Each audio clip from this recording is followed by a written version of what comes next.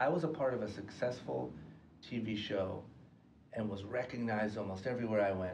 And I had made millions of dollars. I bought a Lamborghini for my 26th birthday. But the moment nobody cares and business gets tough, nobody cares and business gets tough. Yeah. Like, nobody writes you a check to say, hey man, we're totally sorry about what happened. Business is tough right now, but you've done a lot of work in the past. You know, just cash this and I think you'll be fine. It's like, you have to stay aware and be learning and growing every single day, or else you will get crushed. Yeah. And I just think I wasn't born with that mentality. I wasn't raised with that mentality. I was raised wanting to be better and wanting to succeed and wanting to keep growing. But I had no idea how much work that meant and what that really meant. Give us our daily bread. I want the whole basket, cause I'm a hustle till I get it or I'm in a casket. Passionate for providing value in every way, not cashing in for providing value every day. Paying it forward, right thing, I'll do it till I'm dead. I hope you're hungry cause it's time for the daily bread.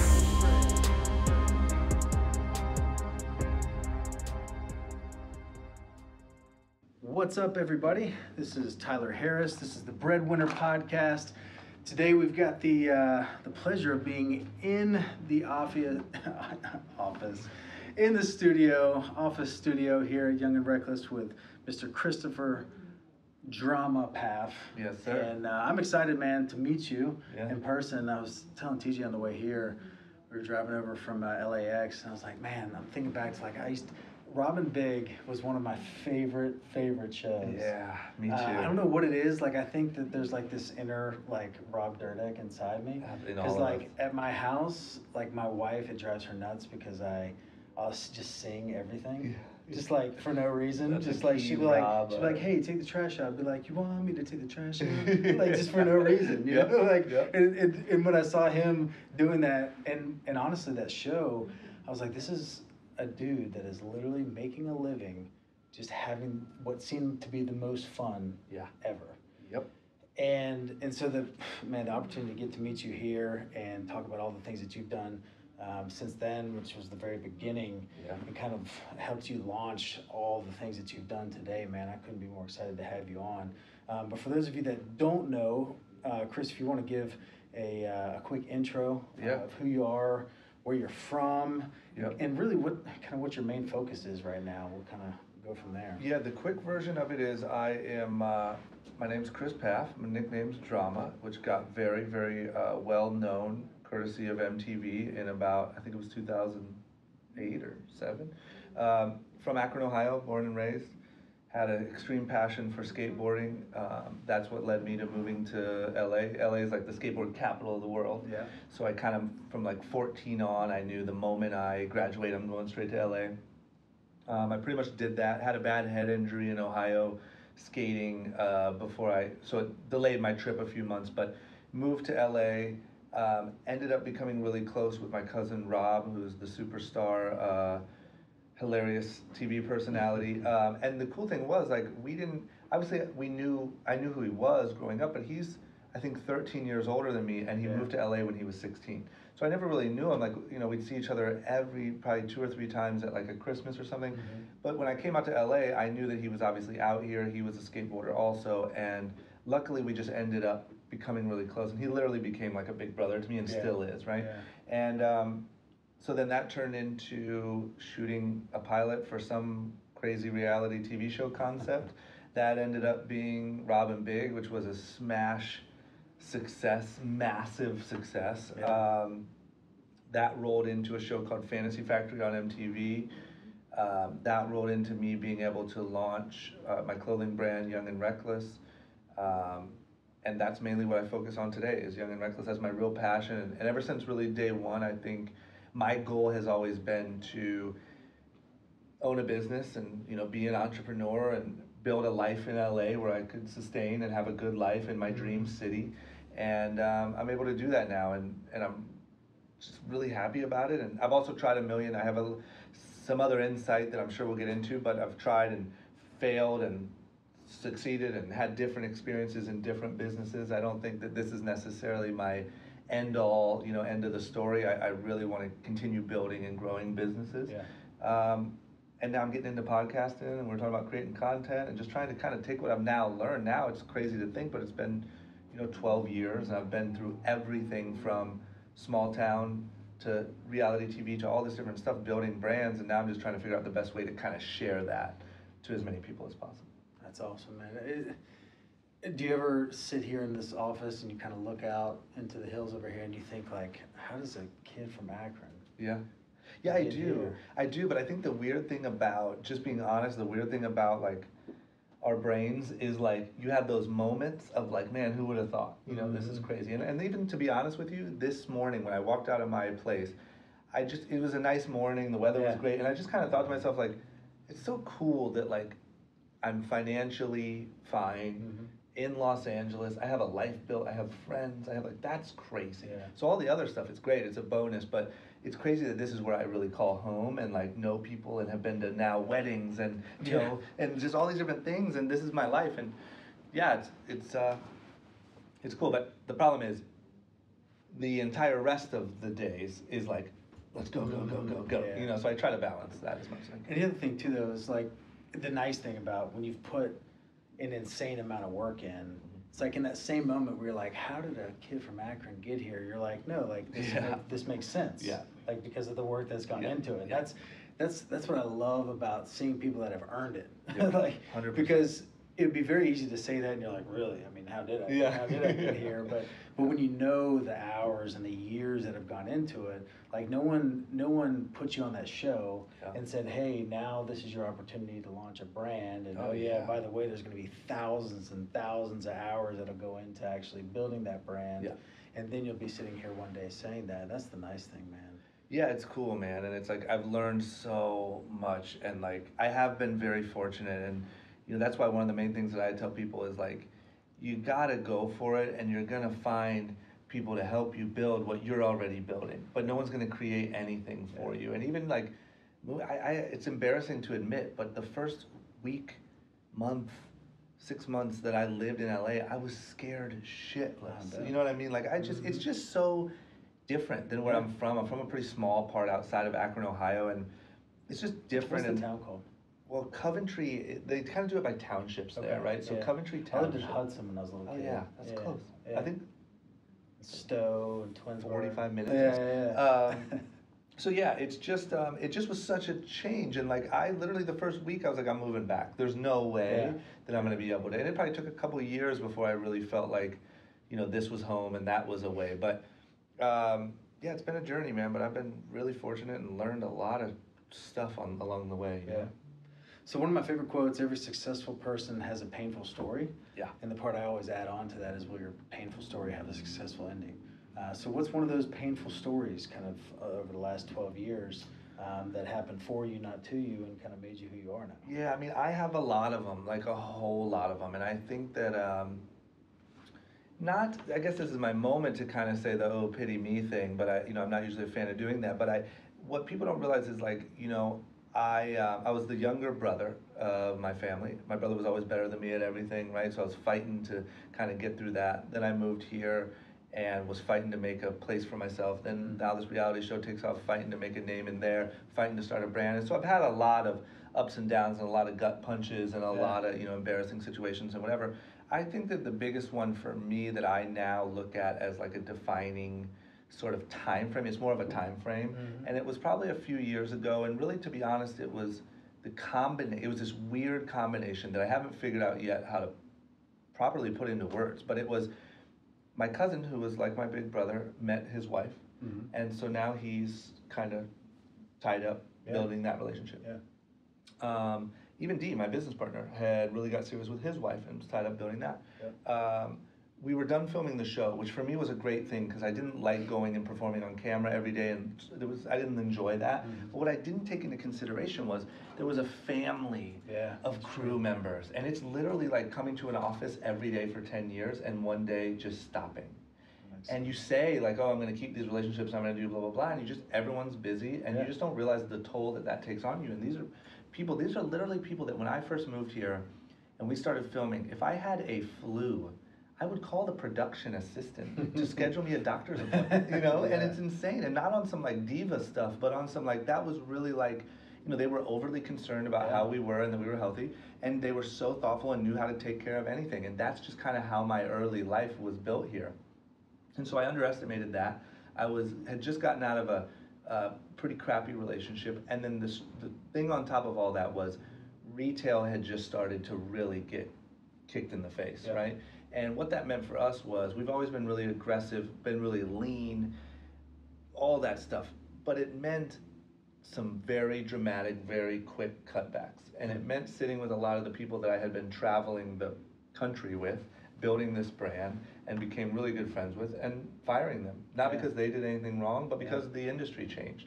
And it felt like for a while, there was like a 6-month period where it felt like every day I walked in these doors, the sky was collapsing and it was worst case scenario. And I felt so terrible. And I would go home every night, I tell this story now that I'm comfortable telling it and that everything's going well. I would wait until 9 p.m. because for some reason that was the time when I didn't have a problem, and I would crack a bottle of wine, right? And I would just be at my house by myself, chugging wine, like 2 bottles of wine a night, right? But as long as I waited until 9, and I would literally be like waiting around my house watching like Lockup until 9, and then have a drink, and just it just felt like nothing. I mean, this sounds kind of dramatic, but like it felt like nothing was for anything. You know, it was just like, why am I even doing this? I don't even feel like I didn't feel like I had any friends. I didn't feel like I had any close relationships. I didn't feel like all girls were messed up. I felt like business was unfair, and it rocked me, man. But I think that luckily, for whatever reason, I don't know the reason, there is a part of me that, for lack of a better way to say it, just refuses to be a loser. I just won't be a loser. And so that meant, like, you gotta Sounds like figure the out. title of your next book. Yeah, like, just don't be a loser. Just don't be a loser. And literally, like, that's always been my thing, is like, I just won't be that guy. Like, what am I gonna do? Be the guy that just drank too much and had to move back to Ohio? Like, I won't. And so that led me to, you know, the first bit of progress, the second bit of progress, strengthening kind of how I look at things, getting through the tough part and dealing with it of the business, and really working on myself, you know, and realizing that I had some pretty insane success pretty early. Because what happens is, at 25 years old, when you're on a television show, and so people are recognizing you everywhere you go, you're making millions of dollars from this company that you built essentially yourself, right? Like, outside of that with obviously D. So now you have this like fuel to any ego that you have, you're making money. It's literally like you're on top of the world. And all it takes is a couple times of not knowing what to look out for or whatever happened, and keeping yourself in check, and you can get slapped really hard. And I think that really taught me, like, look, man, good job. Like, you came here, you worked, you whatever, but like, let's chill out a little bit and learn how to really do this. And that was that moment for me. And I started, then, you know, I read a book called 10% Happier about meditation, started dabbling in meditation, started dabbling and trying to figure out. D runs, my business partner runs nonstop. Started trying to run, it was miserable. I started going to Soul Cycle. I gotta talk to D today because I can't handle the Instagram stories when he's like so holding his gear. Grand AC Run Club. It's the worst. But I hate running. I hate everything about it. And so I just literally worked through trial and error, all these different things, dealt with what I had to deal with. And I can say now that because of that, I'm in such a better place than I was before. And I feel like I know why I'm here. I know how to control it. I don't want it to happen, but worst case scenario could happen tomorrow. I'll be able to deal with it. It made me such a more thorough human being, you know? That's an awesome story. I told this story once, but it was a very, very condensed version on one of the first podcasts. You know Gerard Adams? Sure do. It was one that we did up with him up in New York. And but I was leaving work. My wife had gone up to Asheville, North Carolina, up in the mountains. And I was headed up there after work to meet up with her, and we're staying with her family and grilling out that night. And I'm driving up there, and I'm driving through the mountains, and I always lose service in this one, like, 20-minute section. And I was up there, and I just had a really bad month, week, day, and just all that stuff. Just like you said, that moment of, like, why am I doing this? Or what am I supposed to be doing? Because what I was doing, I was very successful in doing it, but I'm like, I don't know if this is what I'm supposed to be doing. Like, I don't know if this is what my talents and skills are supposed to be used towards. And I remember, like, I just started praying, and like, not like the, you know, nice, like, you know, pretty praying, like the ugly crying praying, you know? Yeah. And I was just like, I need you to tell me right now, what am I supposed to be doing? And I've been texting with my wife on the way up, and we have a 20-month-old daughter, and she had been a handful that day, and I was like, hey, you want me to grab some beer on the way up? And she's like, yeah. And I said, or beer and tequila. And then that's when I lost service. And so I'm sitting there praying while I'm driving. I'm like, I need you to show me right now, what am I supposed to be doing? Yeah. And it was right when I came up on the other side of the mountain and got service back, is right when I said, what am I supposed to be doing right now? Tell me right now. My phone vibrates that very second. I look at it. She's responding to the beer and tequila, but hadn't used this phrase in forever. She said, preach.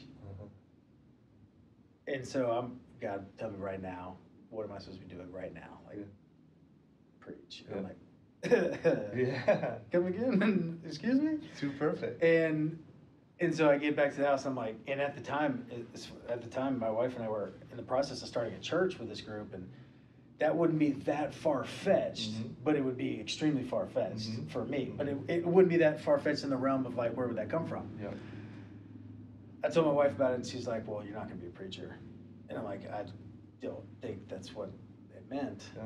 And it wasn't until about 6-7 months later, I realized it didn't say be a preacher. It just said preach. You can preach from any platform. And social media happened to be that platform for me. Because it was just 6 months prior to that I had started building my personal brand online and starting to do this vlog and podcasts and all this stuff. And had really started to get these messages from people and like how it's changed their life and all the like crazy messages that we get.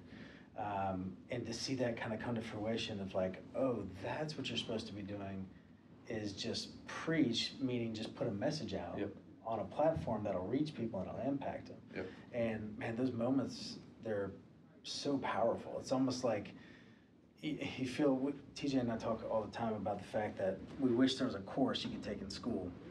He's like, come take my course, and in 90 days, we're going to destroy your life. Just destroy it. Family, friends, everything. We're just going to destroy it. That way you can build it back up and you're good. Like, because I'd rather it happen at 25 than 55, you know? But we have so many people that they just go through life and they haven't had that many scenarios like that where they're just sitting there like, what am I supposed to be doing? Why do I feel like I'm not moving in the right direction right now? And those are the biggest growing periods of time for anybody's life. And so it was for me. 100%. I think that, you know, even me, for instance, like I was always pretty driven.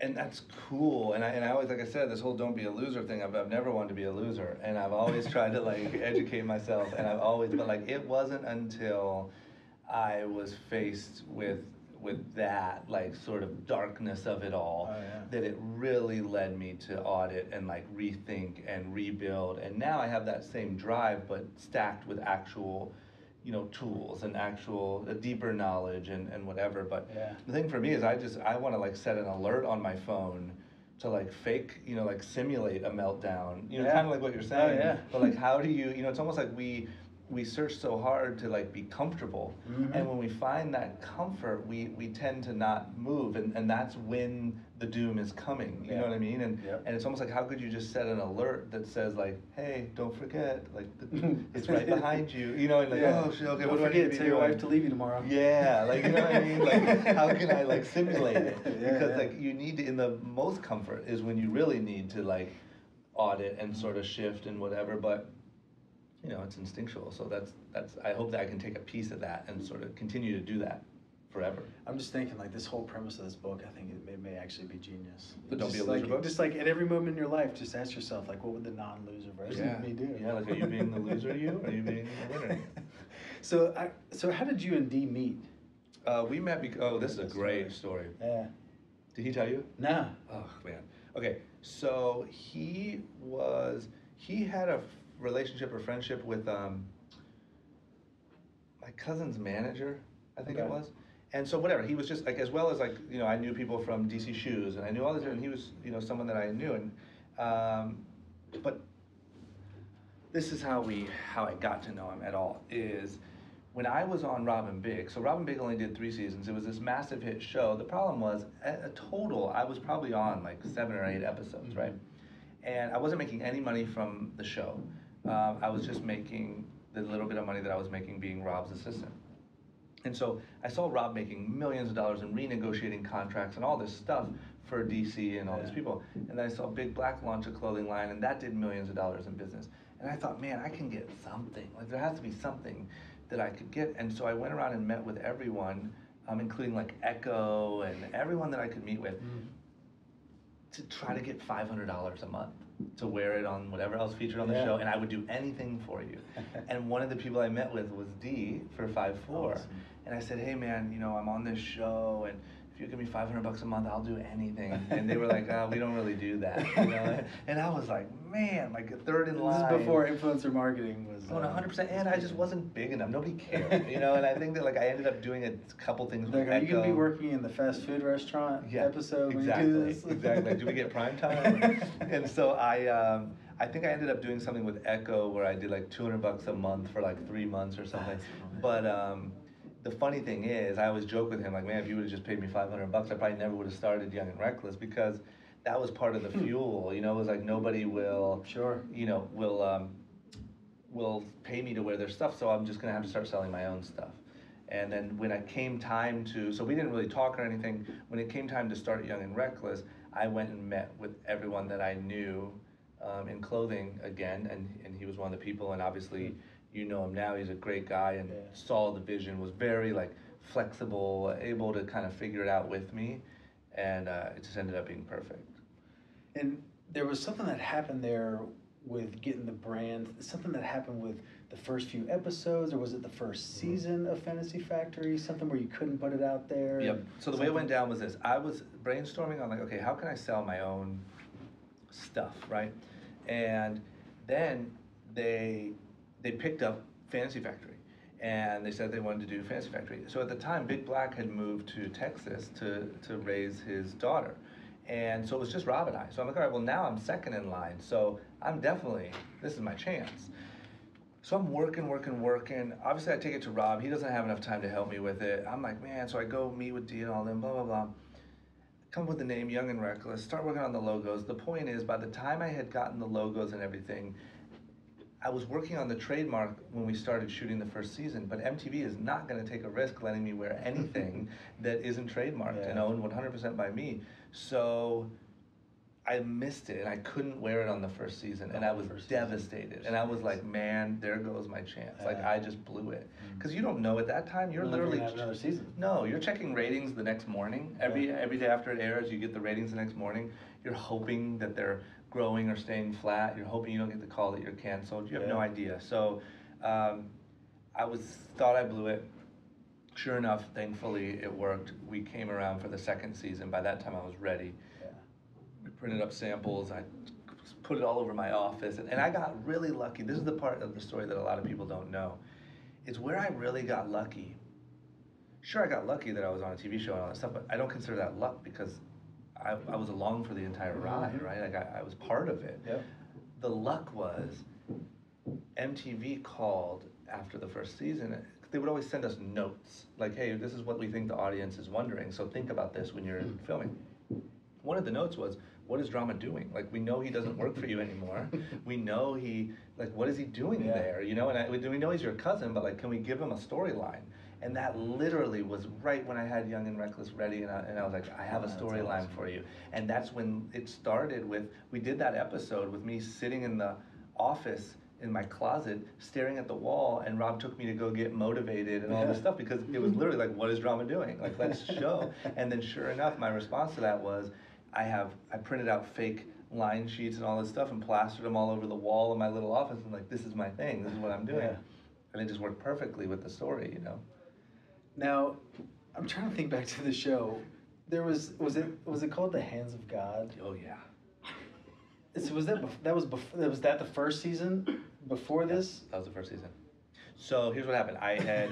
My first thing was this. So the moment I landed here, I was like, I got to figure out my thing. Yeah. And then I saw obviously that, now we're doing this show and now there's all this opportunity. So you have this platform, but like, what the hell is my thing? Yeah, like, cause I know this is going to come and go and everyone's going to be doing well and I'm going to be out here doing club appearances, right? And so I'm like, I got to think of something. So my first thing was music production. And so I took all the money that, when you're young and your family gives you birthday money and your parents put it away for college? I knew I had one of those. And so I called my mom. Obviously, I'm not going to college. So I called my mom. I'm like, Mom, how much is in that thing, that we do? And she's like, oh, I think there's like $800 or whatever. I'm like, send it. Like, you have to send it. I'm going to buy a keyboard. Because I had just learned that with a keyboard, you could make beats. And I'm like, Mom, you have to send it. You have to send it. And so thankfully, she gave up on college also in that moment and sent me the money. I went to Guitar Center, bought this keyboard, set it up in my room, and would just make beats. I grew up playing the drums, so I kind of knew the basics. My next hustle was I would give the beats to the executive producers of the show and beg them, like, please, I'm just a broke 19-year-old from Ohio, please put this as the background music on the show. So if ever one day comes that an old Robin Big episode comes on TV, just pay attention. Like when you come back from commercial, if you hear a terrible, terrible noise that sounds like a broken phone's ringtone, that's a drama beat, right? And so I'm like, this is it. Like, I'm signed up for ASCAP, I'm gonna be rich, blah, blah, blah. And I'm making beats, I'm giving it that.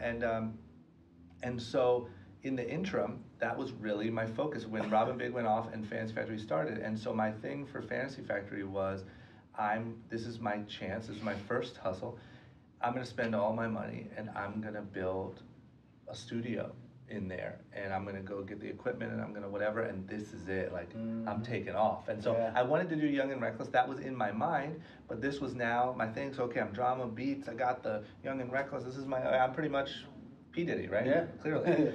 And so, so then that's how that was born. And then of course, I got to give it to Rob on that. Like, he took my idea of a studio in the Fantasy Factory and just put it on, on mushrooms, we'll say. And it turned into, the soundboard has to be a spaceship. And when people are waiting, they're in the hands of God because they're waiting to get blessed by God. And there's a cave where you walk through to go to the booth. And I'm like, all right, dude, this is your building. You do whatever the hell you want. I just want a place to record and whatever. So that's awesome. Yeah, that was my first thing.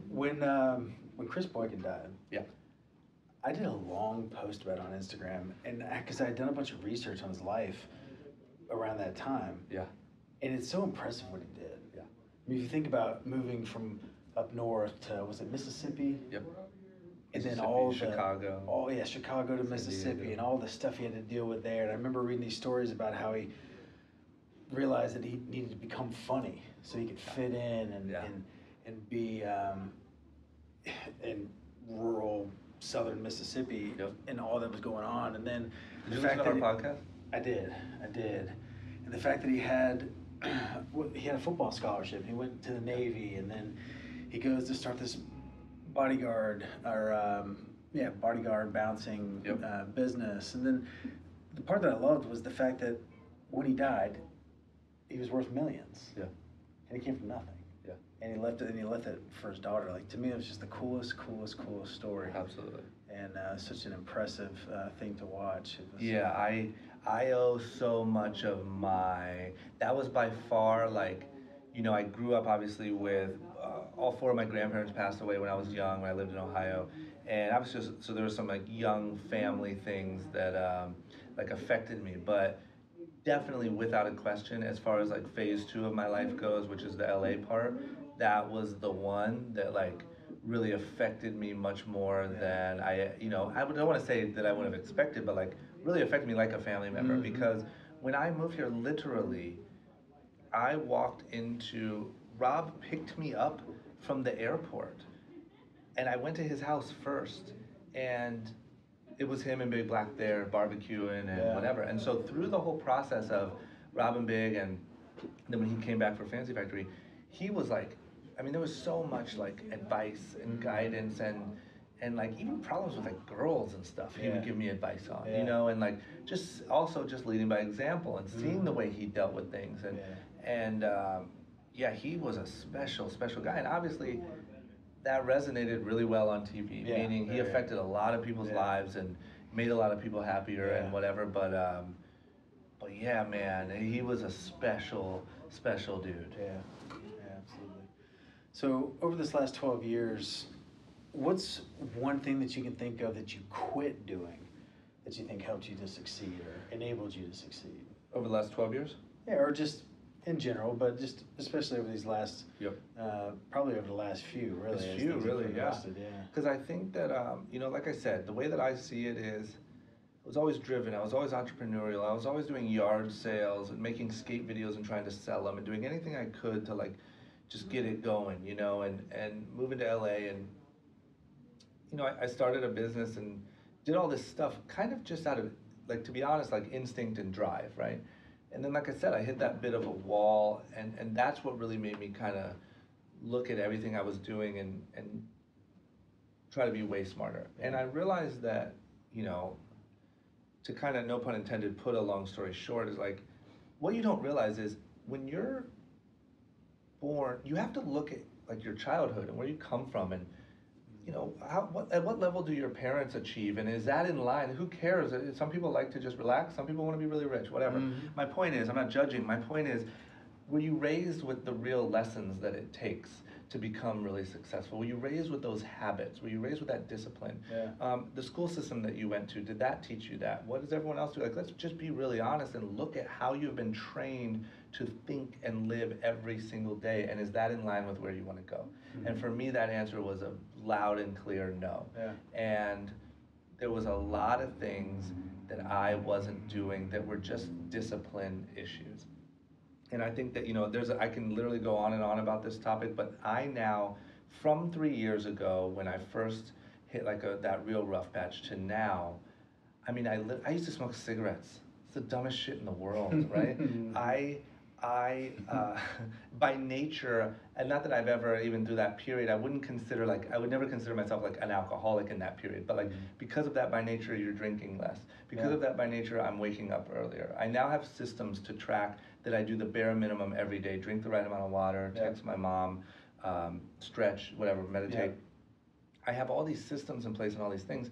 And then I do gratitude journals, and I do like little things to just work on habits and make sure that you're setting yourself up to succeed in any given day, and also realizing that absolutely nothing is promised or owed to you or anything every day. And the one thing that I learned, I'll tell you this, through that hard patch, is I was a part of a successful TV show and was recognized almost everywhere I went, and I had made millions of dollars. I bought a Lamborghini for my 26th birthday. But the moment nobody cares and business gets tough, nobody cares and business gets tough. Yeah. Like, nobody writes you a check to say, hey man, we're totally sorry about what happened. Business is tough right now, but you've done a lot of work in the past. Just cash this and I think you'll be fine. It's like, you have to stay aware and be learning and growing every single day, or else you will get crushed. And I just think I wasn't born with that mentality. I wasn't raised with that mentality. I was raised wanting to be better and wanting to succeed and wanting to keep growing, but I had no idea how much work that meant and what that really meant. And so there's a million things. In the last few years, I literally am like a totally different person. Yeah, no, that's awesome. I love how you said that about knowing, really, even, not that they don't care, but that they're certainly not going to pay you for what you did do. Well, and they don't care, meaning, I don't mean it in like a, that hurts way. I'm meaning like, everyone has their issues. Yeah. Everyone has their stuff to deal with. Mm-hmm. And I was compensated for the work I did that day. Yeah. Then what are you going to do the next day? It's not like what I'm saying? And so it's kind of like, I don't want to turn anyone off with like bold statements like that, but I do think it's important to say, like, look, it just is what it is. Nobody cares. You can work for 10 years and work really, really, really hard and build a great thing. But if you stop in the 11th year, nobody cares to come save it for you, And if you don't stop, you're going to be greatly rewarded. Yep. You know what I mean? Yeah. And you're going to get more than what you deserve if you keep pushing. But if you don't, then great. Yeah, I agree completely. I own a life insurance company, and so we've got about 80 life insurance agents across the country in pretty much all states. And when people do well, they progress and to become managers, leaders, and they get a team. And we do these trainings with the team, and I try to explain to them, like, the only way I know how to lead is by example. It's the only way. And it's all about current credibility. And what I try to explain to our leaders is, this isn't the NBA. You didn't play for 15 years, become an MVP, retire. Now you're coaching, and you can base all of your credibility off of what you did in the league. Like, none of us here are NBA players. Like, it's based off of what you did yesterday, what you're doing today. So with us, like, we're very competitive. Like, we have top 10s every week for production. Like, if you're not in the top 10 in production, your team's seeing that. And it only takes so many times for them to see you not in the top 10. And they may even see themselves on there when you're not on there, to where you lose all credibility. And so we're just so strong on this meritocracy. It's like, I don't care how many policies you sold last year. It really doesn't, it's a new year. It really doesn't matter. And the only way you can tell somebody to do something or lead somebody to do something is by doing it yourself. But most people just don't. And what I also explained to them is, like, I get it, that sucks.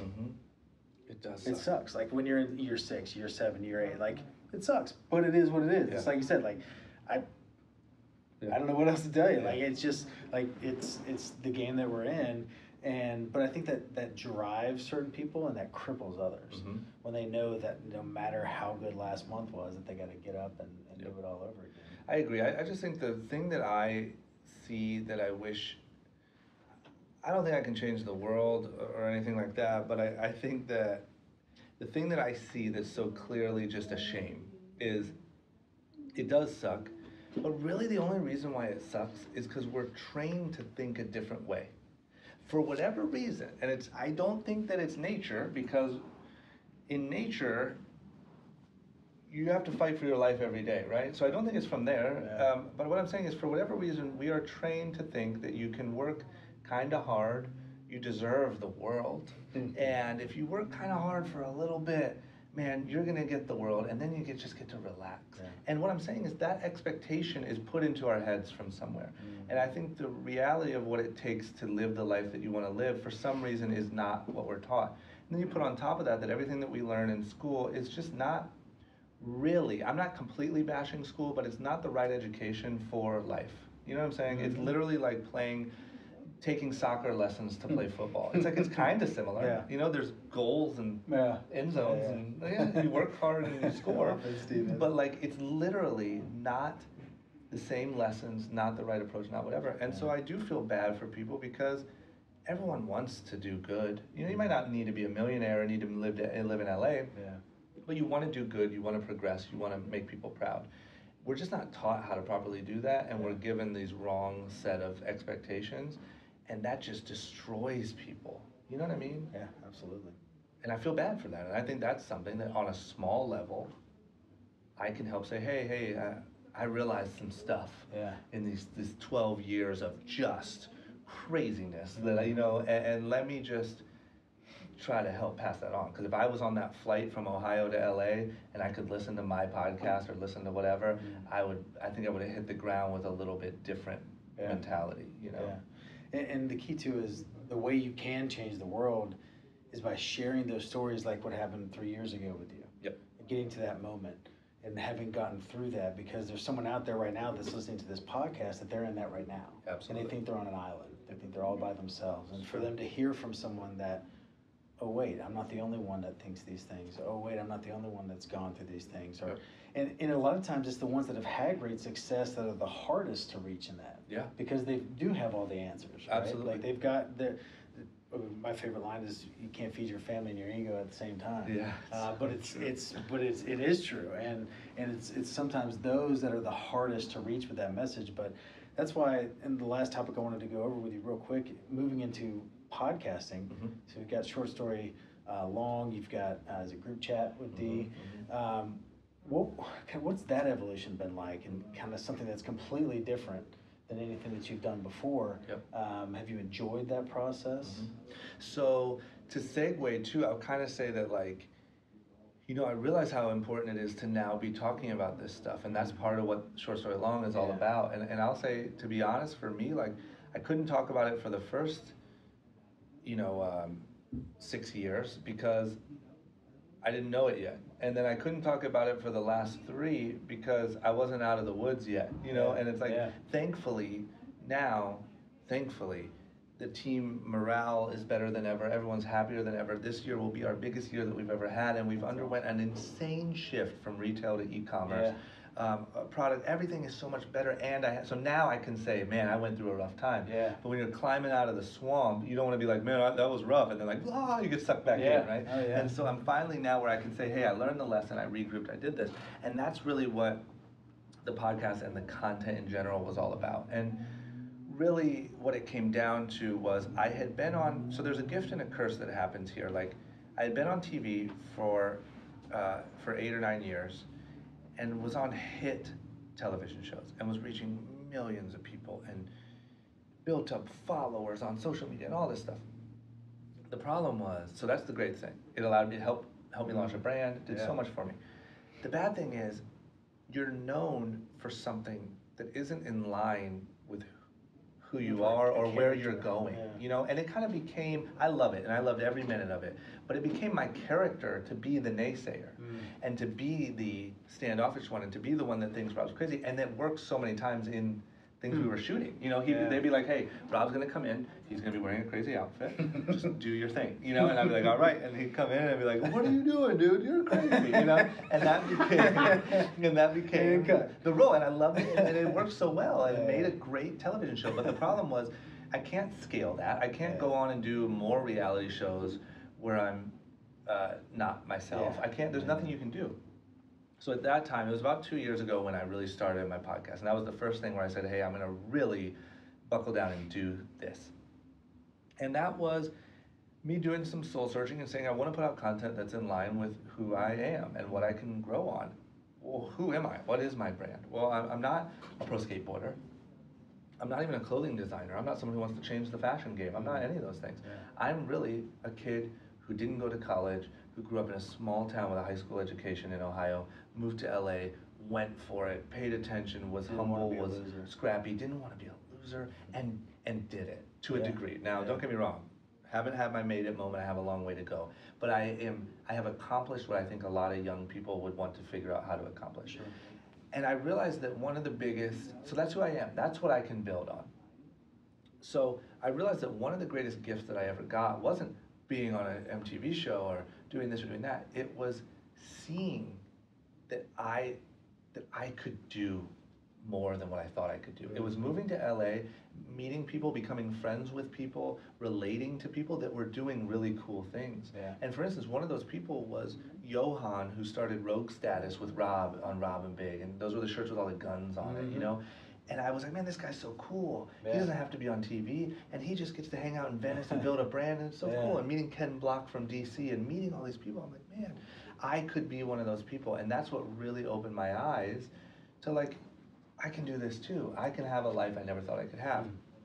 So what I said is, all right, well, the first thing I'm gonna do is I'm gonna do a podcast. Why? Because it's so easy. I can do it from my office, upload it right away. Nobody's telling me what to do, nothing, serve it right to all my followers.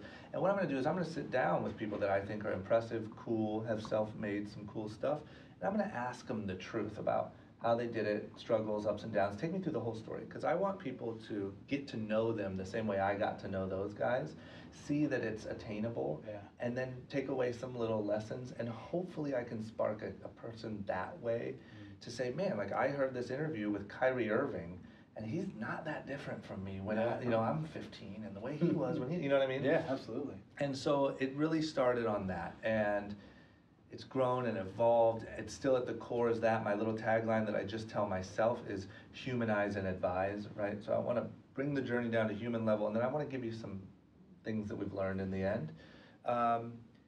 And I've had the chance to interview some insane people. I've learned so much. I've built insane relationships. I absolutely love it. It's literally like almost content mixed with therapy for me. Yeah, absolutely. And it's helped so much. And then that branched off into group chat with D.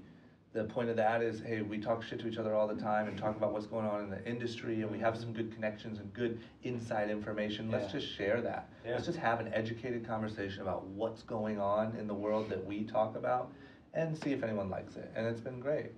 And then other than that, just trying to do vlogs like you are and trying to do all this stuff because I realize we're just in an age. I came from quality over quantity, meaning we spent $4 million on an episode of TV, filmed it over a week, put it out. It was insane. Now you have to put out 7 episodes for free in that same time frame every day forever, no seasons, and it's just the game has changed. But at the end of the day, connecting with human beings is the only goal, and it's the same the whole way across. And no matter whether you're trying to sell music or clothing or a message, it's still, you have to connect, and so that's what I'm trying to do. I think what you're doing is so important when you talk about getting the truth out there and having people tell the real stories. There's a guy, Sean Whalen, I'm not sure if you're familiar, he runs an organization called Lions Not Sheep, you should look it up. He just came, and he's someone I've been following for 3 years on social media, and have now become friends. He just came and spoke at one of our conferences. And when I had him on the podcast, it was like my second or third podcast. And I asked him, I said, hey man, what's one thing, just like I asked you, what's one thing that you quit doing that helped you to succeed? And he said, lying. I said, about what? And he said, everything. Like every time I say it, I get chills, because so good. He's just, as a man, you walk in, you say, hey, how you doing? Great. How you doing? Good. How you good? No complaints. How you doing? Everything's great. Meanwhile, he's cheating on his wife, his kids hate him, his business is failing, and he's barely got his head above water. But I'm good. And it's so important for people to hear these stories of people that have had certain levels of success, but to know that they still go through those things, and that they have gone through those things and have come out of it, so that again, that person that's out on an island by themselves thinking that they're the only one in the world that's ever gone through that can see that, and see that, oh, Kyrie Irving, oh, I can relate to all these different people. And it's just that, like, talking about the things that people don't normally talk about. Because I just don't, sorry to cut you off. No, you're good. I just think that, like, when I was growing up in Ohio, and this happens everywhere, this happens like literally probably 20 minutes outside of LA, like, you're just kind of instilled with this mentality that that's not for you. Yeah. That, like, rich people, entrepreneurs, celebrities, athletes, any of these things just isn't for you. It's for them. We watch, they do that. And I think it's shocking how close everyone is to this crazy, amazing life. Yeah. It's so close. It's not some crazy transformation and some blah, blah, blah. It's literally like, stop lying to yourself. And really, it's like just literally these couple things can just set you on a path, where you're doing podcasts talking about how crazy your life is in no time, And I think a lot of people, and when I started doing the vlog and all, it's like this, who am I complex. Like, who am I to hire a grown man? Oh yeah, I have that to the fullest. I mean, like, who am I? And I think everybody has that to some degree, but it's those that are willing to say that and then still go and execute on it. Who am I? Well, we'll find out. we'll find out, and we'll see what happens. But you're right. It's so interesting the way you just said that, because it's like those people on the outside looking in, that it's that small decision or that mental shift that's the only thing. It's their believing that. If they just switch that belief, that could change absolutely everything. And it may not. And again, like you said before, success to one person versus another, someone that wants to just hang out, someone that wants to be in every intramural sports league and be home at 5 o'clock every day and all that. If they're happy, then and they don't complain, then that's awesome. Yeah. Some that want to attain insane levels of success, but whatever that is for that person, to know that it's possible, and to know that people that have done the same have gone through the same struggles as they have, or have had the same mental blocks as they have. And I think this, I think even this is what I would just argue, and this is where the who am I starts to hit me when I say stuff like this, because I don't ever want to feel like everyone needs fixed and I have this recipe. But what I'm saying is, even like my parents, who are perfectly, like, they're meant to live in Ohio and raise a family. They've been together since high school. This is what they were meant to do. They don't ever regret not moving to LA, but they still want to be better parents, better cousins, better aunts, better, and there's just, everyone wants to be better. And it's just the fact that, like, you can be, like, you'd be shocked at how easy it is to be the world's best aunt, and mom, and this and that. And so I think that I've just found such happiness from moving forward. and progressing. And it's one of those things where maybe I'm a little out of pocket, but I feel like I've found this thing, and everyone that I meet, people like you and all these people on the podcast, have also found it. Yeah. And it's so awesome. It's like the world's best drug, and you just want to share it with everyone. And you're just like, trust me, man, you can move forward. You can be a better version of you, and you will be so much happier when you are. And I just think like that solves so many problems. Not world peace, not nothing. But man, I've seen so many people turn to drugs and to alcohol and to violence, and then you spiral, and now you're in jail, and now you're doing this, and now you're beating up your girlfriend, and whatever, getting a DUI, because you just didn't take the step forward, so life pulled you back downwards, right? Taking ownership. Man, I just think it's so cool. Like I just literally, it's like I found this thing, and I'm like, I want everyone to see this. Yeah, and honestly, that makes it that much more attainable from a person that's looking to put out a message to reach somebody. It's like you're not trying to reach somebody and change everything. You're just trying to reach somebody and create that one pivot that makes them a little bit better in that area. Yeah.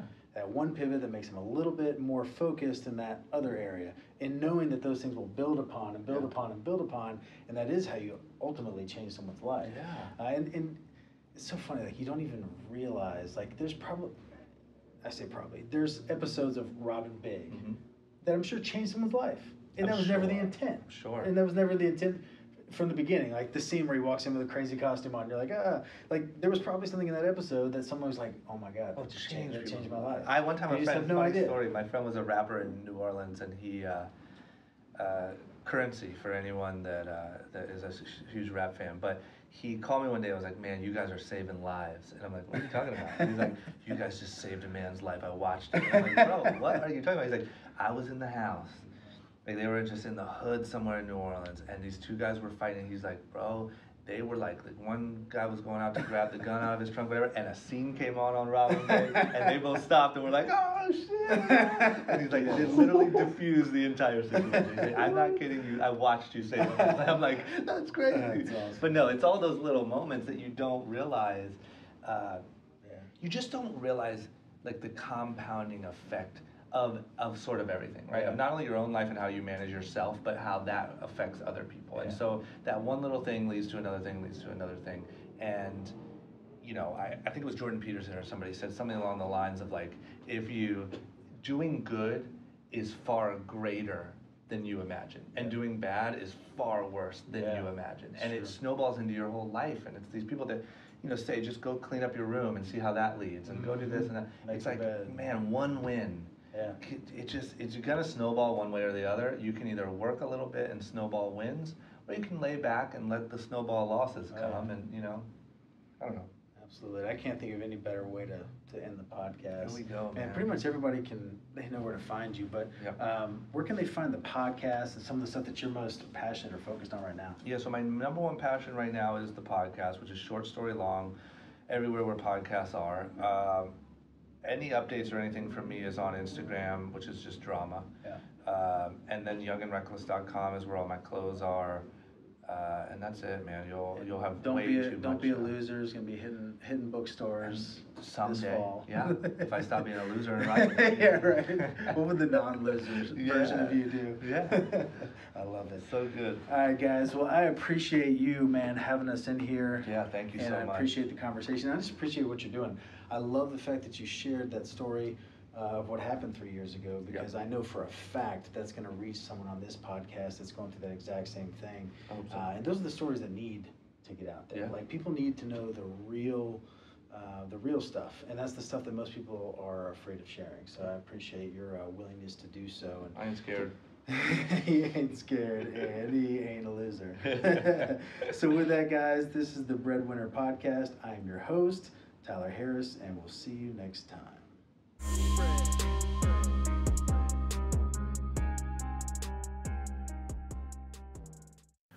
What's up, guys? If you have not yet done so, please like my Facebook page. Then next to the like button, click following, which will bring a drop down. And when it says in the news feed, click see first. This will ensure that you will always see the content that we're pushing out. The last thing that we want to have happen is for us to put out content that you actually want to see, but you don't. So make sure that you hit see first, and we'll see you next time.